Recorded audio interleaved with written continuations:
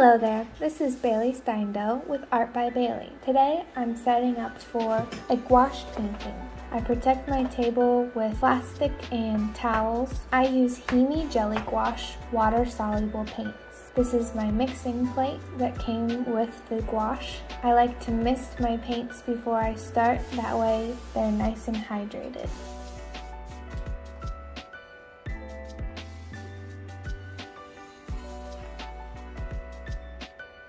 I've been setting up with 3 jars, one for mixing, one for cleaning, and one with soapy water. The brushes I use are mainly Himi brand watercolor brushes, but I also have other brushes stored to my left.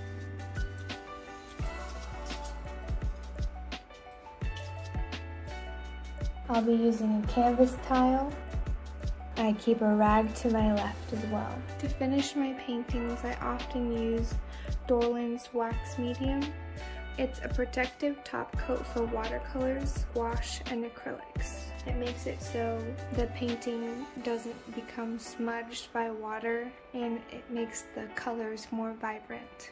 I hope you've enjoyed this video. If you have any questions about gouache, please leave them in the comments. Thank you for joining me in my craft room. Have a blessed day.